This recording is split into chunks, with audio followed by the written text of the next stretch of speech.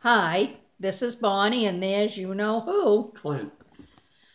God bless America, land that I love. Stand beside her and guide her through the night with the light from above. From the Mountains to the prairies, to the oceans, white with foam. God bless America, my home, sweet home. God bless America, my home, sweet home. Well, Clint, this is day 5 Day 5 of us in isolation, quarantine, Yes. staying home, Staying home. having no contact with anyone. We were lucky today, though. Our oldest son, Michael, on his job today, came by the house and even came to the kitchen window and waved. It was really kind of sad because I wanted to hug him. Yes. But we got to see him and wave. Yeah. So that was good. We're still getting along pretty good. Clint fixed supper. We had turkey and gravy and potato and peas and cranberry sauce. It was very good.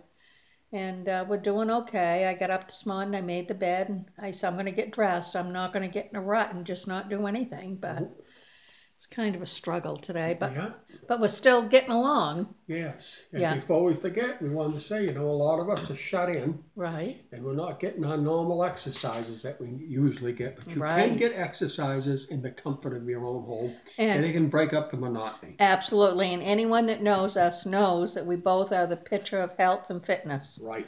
And I know everyone's looking at you, Clinton, saying, wow, you really look good since you got stuck in that seatbelt. Yes. So I think you probably have an exercise that you're going to show Yes. everyone. This is especially for the ones that are like us, quarantined, Yes. staying home. This is easy to do, and I think it's going to make you really feel good. Yes, it's an exercise that we developed together, my wife and I think you'll like it. And remember, the magic number is 3. This is called a shoulder and arm exercise.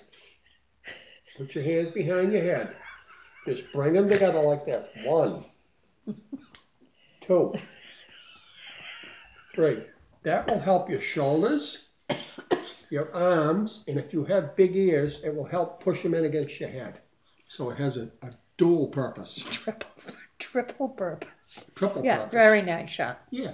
And how many times did you say you do that? Magic number 3. But if you feel like doing upwards of 10, by all means do it. But check with your doctor first. Can you do it more than once a day?